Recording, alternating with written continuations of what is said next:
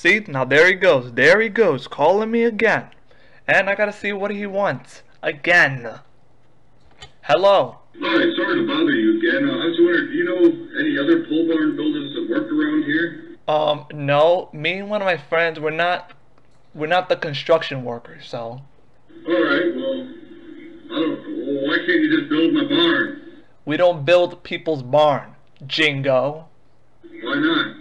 Because you're becoming a loser to yourself. Oh, okay. Yeah, okay to you. What if I paid for a rental?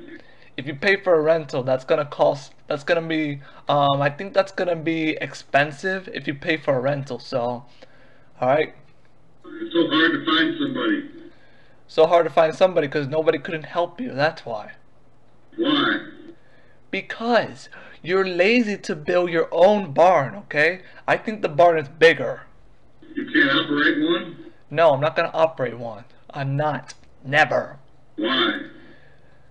Keep on asking me why, or I'm gonna hang up. That's it. There we go. I hang up the phone on you. So, scram.